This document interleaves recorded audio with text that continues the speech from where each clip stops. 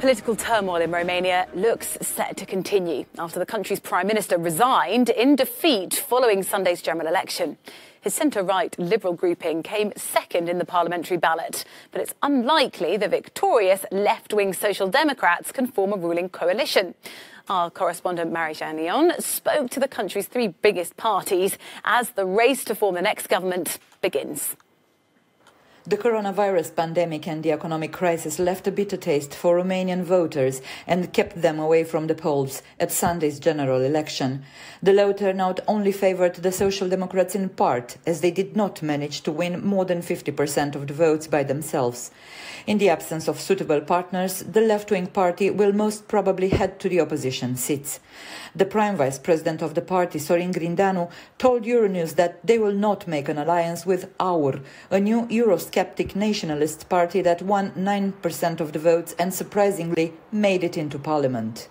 They seem to have a political stance that does not fit with European values. It does not match the idea of Romania being an EU and NATO member state. It does not respect the essential pillars of our development. So I can give you a firm answer: no.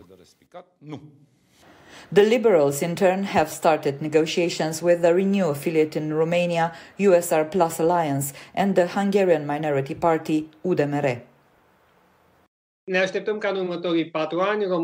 expect that Romania will be governed for the next 4 years by a pro-European cabinet with clear priorities in modernising and developing the country, defending the rule of law and European values, as well as attracting European funding.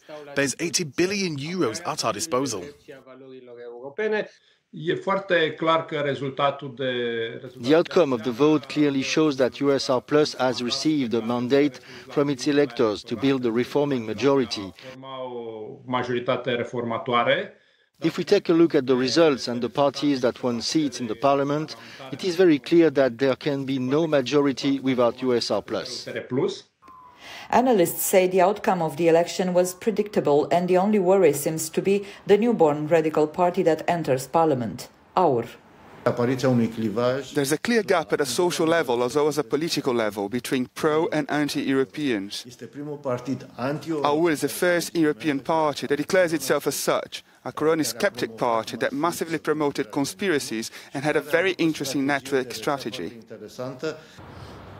In the coming days, the president will hold talks with all the major parties that won seats in the Romanian parliament, so that he will decide who is the person he will appoint as prime minister. Romania will have a new cabinet by the end of the year.